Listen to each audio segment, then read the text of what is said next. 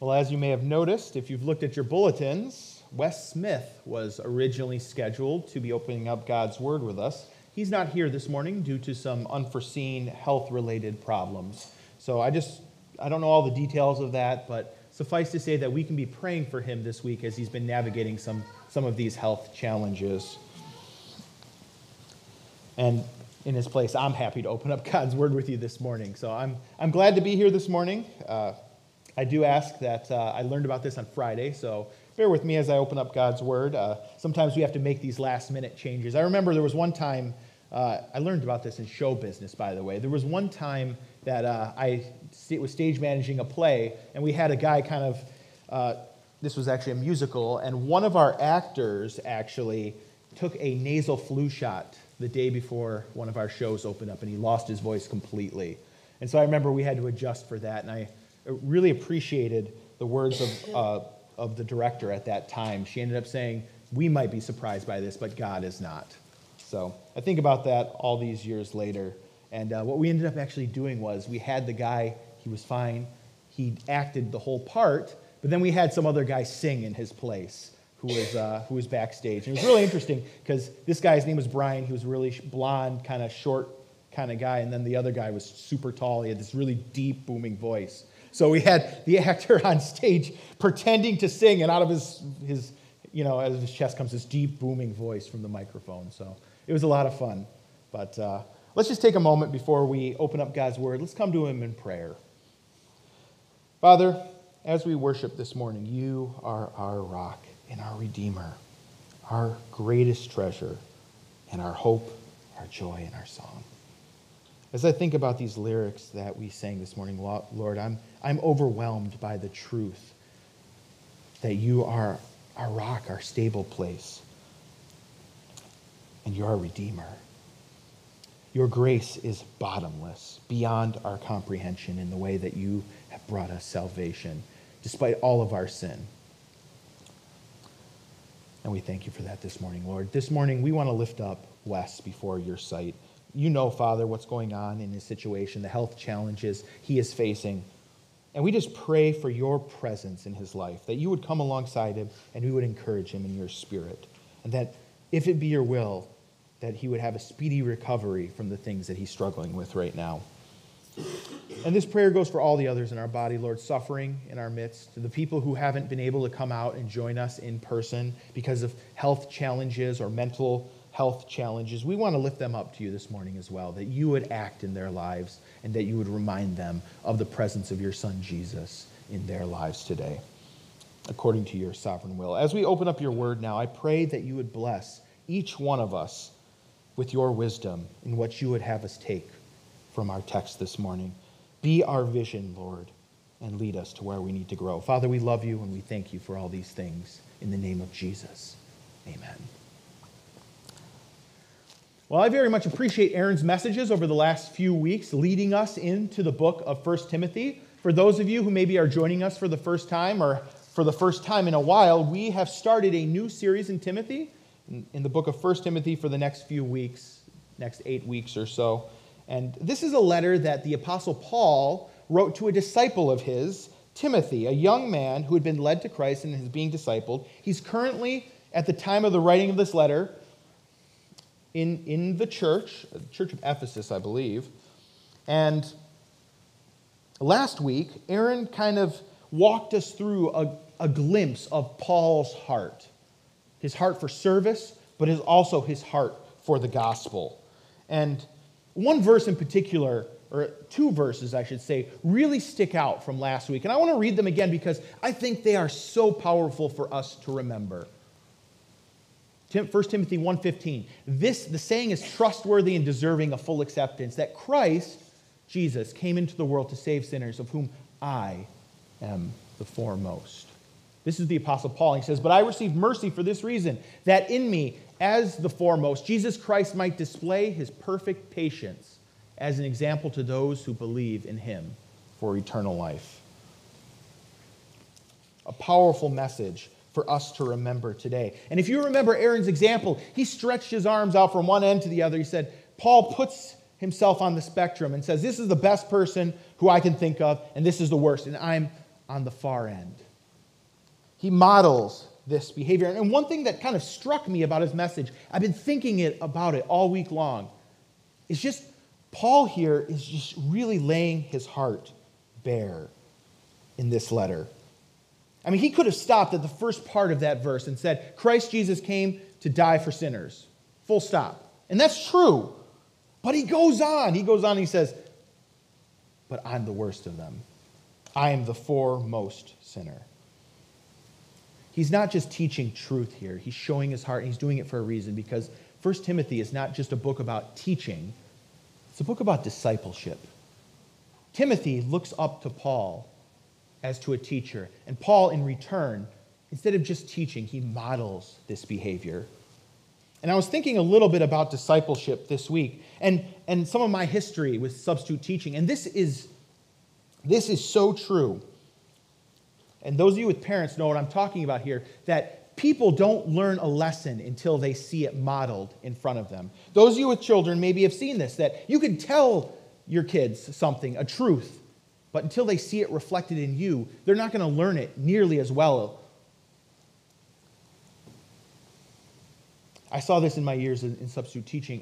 Whenever I would walk into a classroom, I could immediately tell what that teacher modeled for them in life. If I walked into a classroom and it was unruly and it was chaotic, well, I knew that teacher was chaotic. And no amount of threats that they might make with me, we got a substitute teacher, you better behave yourself, it didn't really stick because that classroom was chaos. If I walked into a classroom and the teacher was orderly and had expectations of the students and held them accountable, well, I could also hold them accountable. The students knew the expectations. They knew how to act because the teacher had modeled it for them. And likewise, for me personally, whenever I had an expectation of students and I didn't model it, the students wouldn't listen anyways. I remember there was one time where the teacher had a rule, no eating in class. And sure enough, I pulled out a snack. I was hungry. I started eating in the middle of class. And all the students started calling me out on it. And sure enough, by the end of class, there was a few other people pulling out something and trying to ferret it away, even though they knew that was the rule. If we are going to teach, we also have to model that kind of behavior. And that's what the book of 1 Timothy is about. It's about discipleship. It's about modeling some of the teachings that Timothy has heard. Paul isn't just throwing truth at him, but he's saying, here's how it's practical to your life today. Timothy, you are a leader at this church. Live this truth out. And that goes for us today in the church. We aren't just called to hear the word on a Sunday morning and just say, okay, that's great. It's good to know. But we're called to make it practical in our hearts today. So I'd like to just remind you of that before we get started. We are going to find ourselves in 1 Timothy chapter 2 this morning. If you have your Bibles, feel free to turn there. I'm going to have it on the screen. And let's read the word of the Lord together. First of all, then, I urge that supplications, prayers, intercessions, and thanksgivings be made for all people, for kings and all those who are in high positions, that we may lead a peaceful and quiet life, godly and dignified in every way. This is good, and it is pleasing in the sight of God our Savior, who desires all people to be saved and to come to knowledge of the truth. For there is one God, and there is one mediator between God and men, the man Christ Jesus, who gave himself as a ransom for all, which is the testimony given at the proper time. For this I was appointed, a preacher and an apostle. I'm telling the truth, I'm not lying, and a teacher of the Gentiles in faith and truth. This is the word of the Lord, and we'll just stop there today.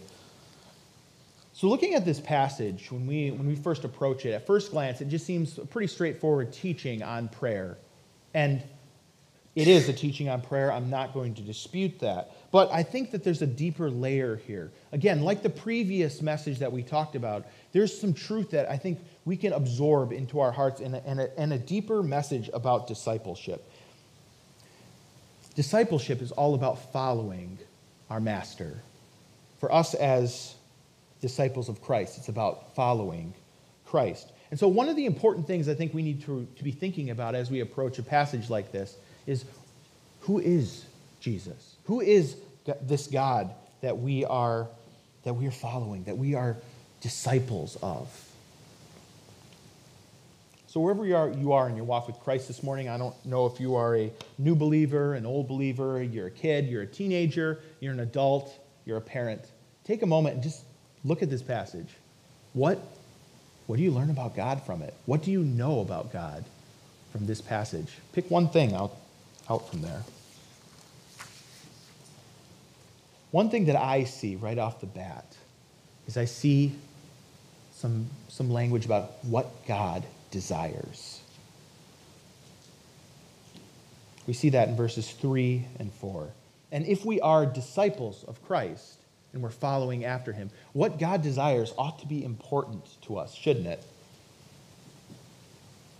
It's where his heart is. Where his heart is, ours should be also. So take a look with me at verses 3 and 4. What does God desire? Here's my first point this morning. God desires that all would be saved. Seems just... Last week we saw that Christ died for our sins. We read that passage this morning. This week, we now see why he did that. He did it because he wants all of us to be saved. And I think back to another scripture, 2 Peter chapter 3, verse 9. It says, "The Lord is not slow to fulfill his promises, as some count slowness, but is patient towards you, not wishing that any should perish, but that all should reach repentance." I think about other passages like John 3:16 that say, "For God so loved the world that he gave his only begotten Son, that whosoever should believe in him should not perish, but have everlasting life." We see this message all throughout Scripture, that God desires all should come to him, and not everyone does. We can see the testament to that in all of Scripture, of people who walk away from God. But that doesn't change God's heart towards us as people. God desires that all should come to repentance, that all should be saved. That's where his heart is. But the text doesn't just tell us that God desires that all should be saved. He also desires that all should come to knowledge of the truth. What is that truth? Verses 5 to 7 help clue us in 1 Timothy. It says, "For there is one God, and there is one mediator between God and men, the man Jesus Christ." Here's my second point this morning. I'm sorry, let me finish reading that verse. "Who gave himself as a ransom for all, which is the testimony given at the proper time." Here's my second point this morning. Christ is the only mediator between us and God. That's another thing we learn about God from this passage. Now that word, mediator, that's an interesting word, isn't it? Do you know what a mediator is? What does a mediator do? I think one example, at least I think about, is in a court situation. If you get taken to court, you have a disagreement with somebody over money. Oftentimes they bring in this extra person who's a mediator. They call it, they call the process of mediation. And that person is there to help sort out exactly, what should be done. How can we fix this mistake? How can both parties kind of walk away feeling happy sometimes? And it doesn't always end up being that way, but the whole process is one where there's one person on one side who's hurt, there's another person on another side who might or may not be hurt, and then we try and fix the situation. Those of you who are kids, you might go to a teacher. If you have a fight with your brother or sister or a classmate, you might go to a teacher, or you might go to your parent and you might say, "Mom and Dad, so-and-so hit me. So-and-so said some hurtful things to me." That person is a mediator. They're there to fix the problem. They're going to hear your side of the story. They're going to turn to your sibling or your classmate. They're going to hear their side of the story. And then they're going to try and fix things. Maybe they'll dole out punishment. Maybe they'll ground one person. Maybe they'll just say, "Hey, you owe that person an apology." They are a mediator. And that's what a mediator does. A mediator makes things right between two people. In this case, in Timothy, it says Christ is the mediator between us and God. And here's where the metaphor breaks down, though, that I think is just amazing to think about. is that our mediator, Christ, he takes the punishment on himself. He makes things right at the cost of his own blood. And that is crazy. I mean, kids, think about it. If you hit your sibling and they came to your parents and said something, and mom or dad listens to what you have to say and says, okay, you were wrong, but you know what? I'll ground myself instead of grounding you. How crazy would that be? It'd be pretty crazy, wouldn't it? They took the punishment upon themselves. Okay, I'll go stand in the corner for 20 minutes. You just go relax, eat a peanut butter and jelly sandwich.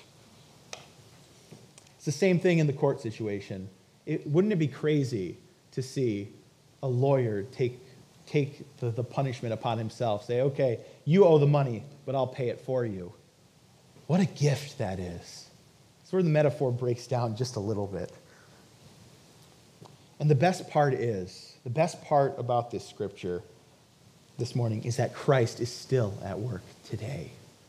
He is still mediating for us today.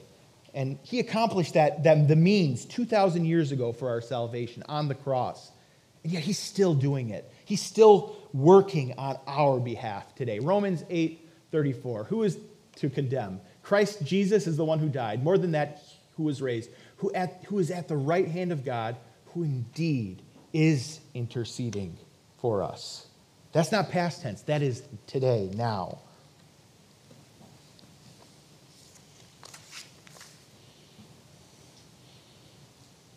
And the thing is, this idea of a mediator, this isn't a new concept in Scripture. We see mediators all throughout the Old Testament.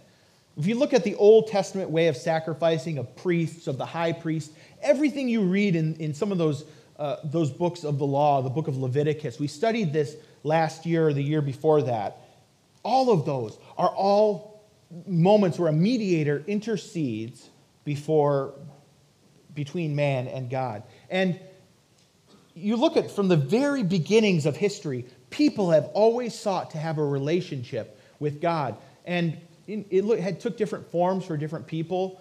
You look at any culture and you see that there's these practices that people would do to try and connect themselves to God. The idea of a mediator between us and God isn't new. It has always existed.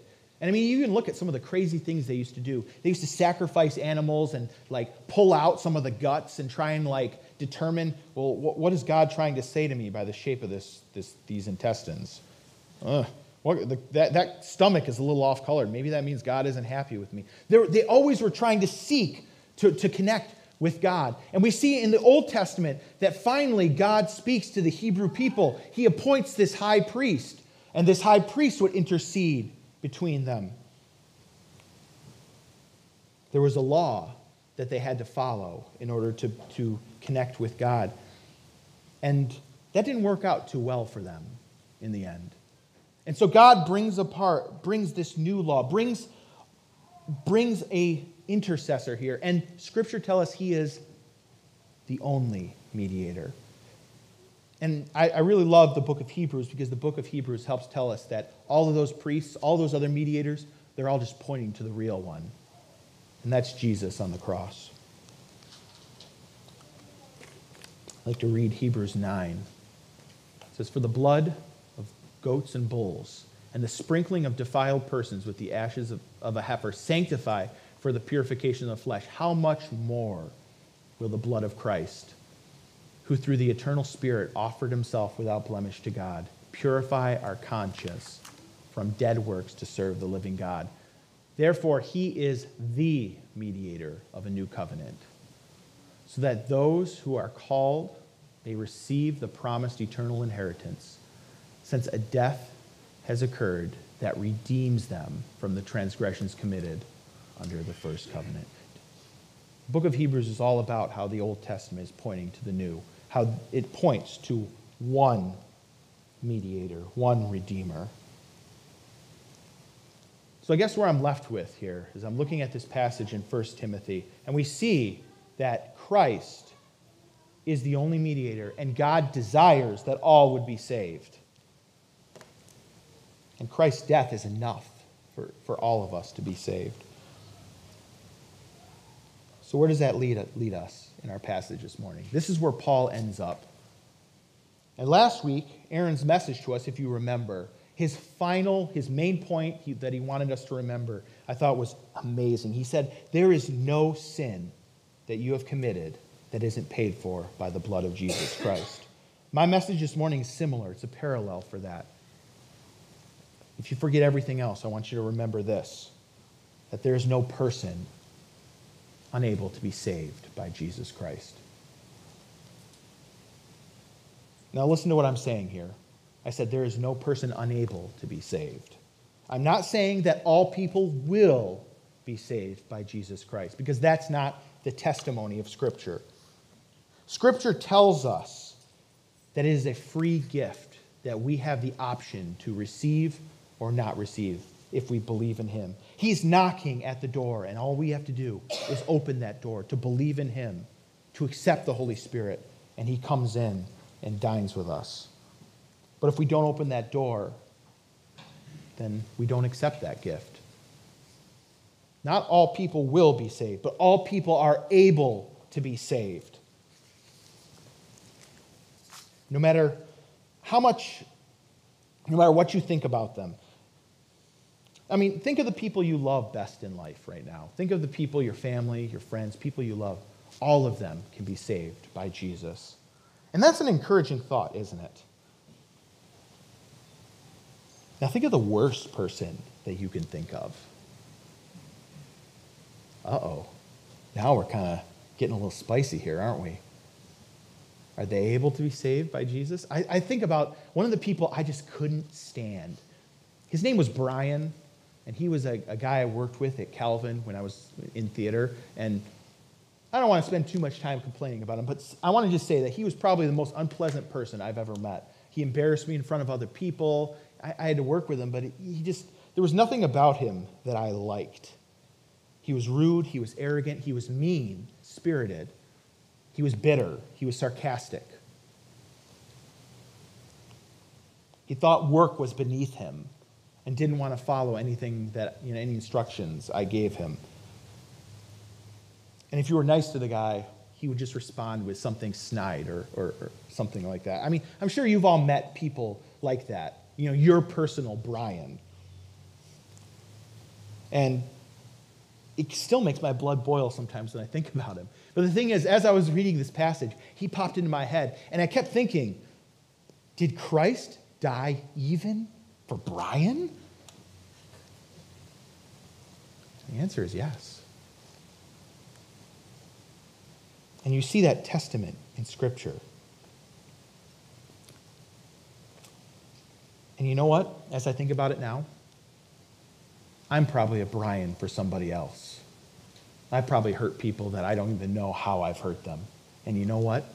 Christ died for me too.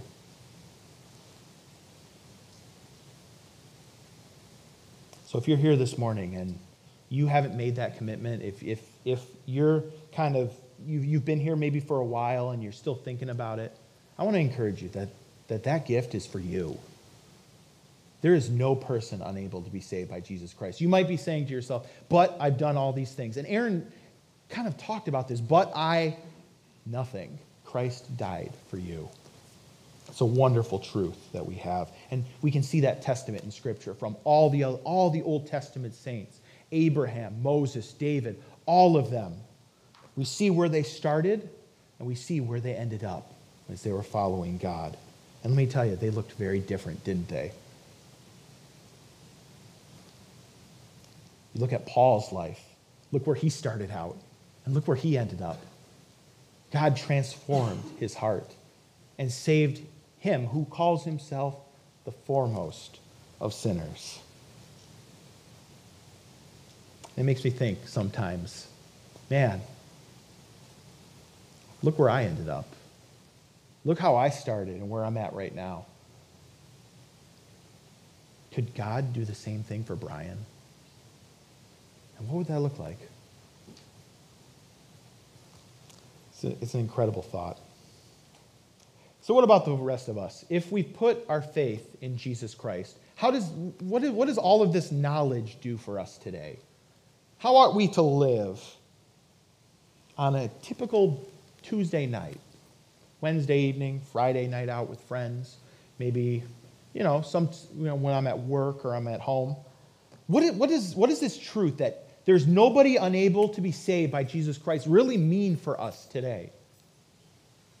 Well, this is where, if you notice, I skipped verses 1 to 2. This is where verses 1 to 2 come back into play. This is where he says, first of all, I urge that supplications, prayers, intercessions, and thanksgiving be made for all people, for kings and all who are in high positions, that we may lead a peaceful and quiet life, godly and dignified in every way. The text says this is good and is pleasing in the sight of God, our Savior. Here's my final point this morning. What ought we to do about it? How ought we to live? We ought to pray for all people. The best way that we can put our faith into practice is by praying. And do you notice all the alls that we find in this text this morning? I mean, just take a look. How many alls do you count in 7 verses? I see, first of all, I see thanksgiving should be made for all people. I count in verse 4, God desires all people to be saved. And there's a few more. In fact, when I counted it up, I counted at least 5 different alls there. And that's in addition to other words that are kind of inclusive, like men, or, Paul says, I come to the Gentiles, which they talk about all people. It doesn't say the word all, but it implies all. 5 different references specifically in 7 verses. This is not one of those passages where we can kind of quantify and kind of add like a little asterisk there that says, but what he was really trying to say was, no. When Paul says we ought to pray, to intercede and be thankful for all people, he's literally talking about everybody. Those extra words, in fact, and help us to clue us into what kind of prayer we ought to have, too. He doesn't say, well, pray for judgment upon the unbelievers. No, he says, intercede for them, to make supplication. These words are fancy words that kind of talk about that we are supposed to be praying for their good. To intercede for someone is kind of like being a mediator. It's kind of to step in to the position and in between two people fighting and say, whoa. Here's somebody I want to lift up this person. Now we know that there's one mediator, but prayer does change things.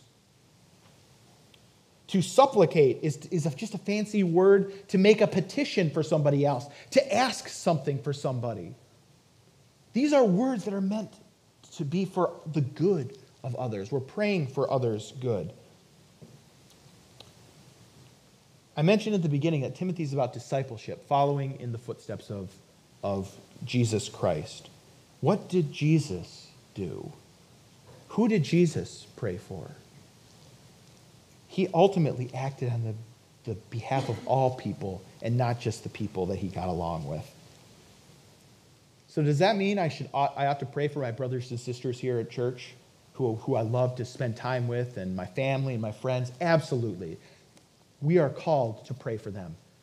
Does that mean that I have to pray, though, for the people that I can't stand? That make me look bad, like Brian? Yeah, that's what this passage is kind of saying, isn't it? Do I need to pray for my nosy neighbor who's trying to turn me in for something all the time and is spying on me? It's kind of what this text is implying. Do I need to pray for the homeless guy that I see on the corner? Or the family that I know is on welfare? Yeah, I think that's probably a good thing to do. Do I need to pray for the woman who had an abortion? Do I need to pray for the person who's transitioning in gender? Or the deadbeat dad who's drunk all the time?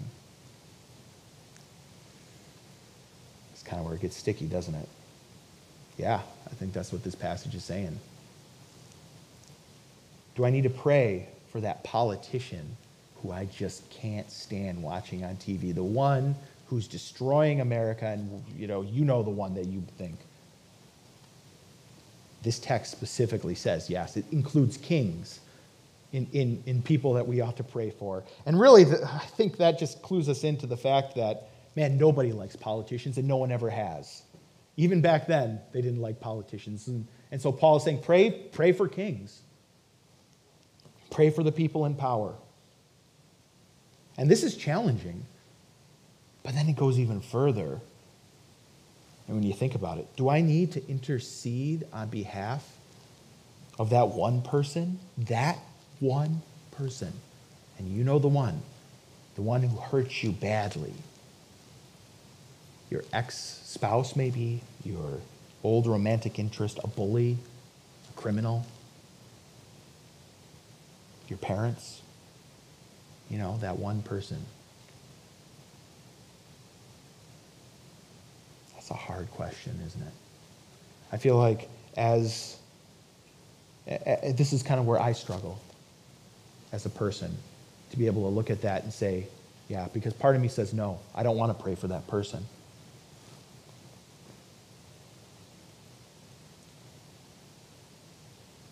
I know it's not easy, but as I'm reading this passage and we see what the Spirit is trying to tell us, that's a real question I think we need to ask ourselves. Because God's salvation doesn't depend on what I want, but what He wants. And we already read this morning that He wants all to come to salvation. So I'm not saying that there doesn't have to be a lot of hard work that has to be done, that there's a lot of praying about it, talking with God about it. But maybe He is leading you to pray for that one person too, for their good. Because like I said, if God could transform Paul says this himself, how much more can He transform all of us? I think back to the cross and what Jesus did for us. And He prayed for us. He said, forgive them, Father, for they do not know what they do.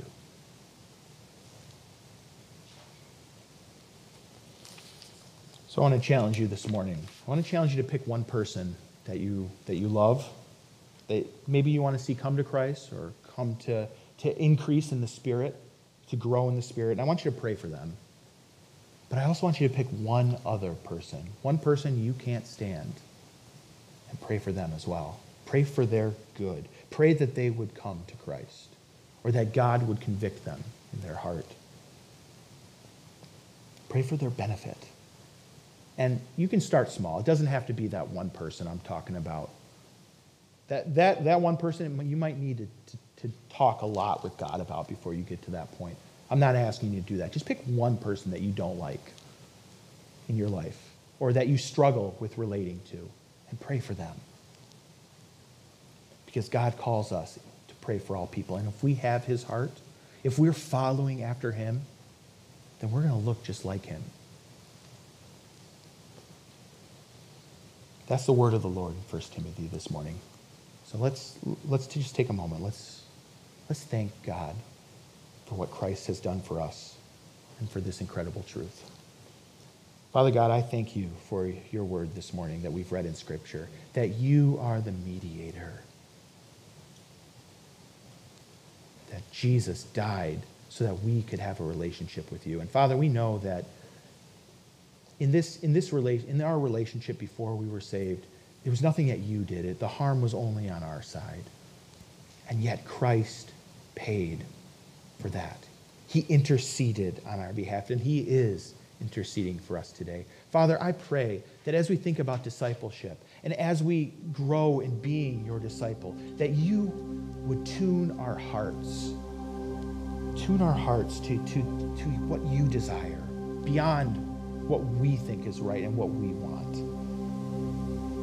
Father, help us to desire all people being saved, and increase and help encourage us to pray for everyone, all the people we meet, the politicians, our friends, our family, and even the ones we don't like, our enemies. We ask these things in the name of Jesus.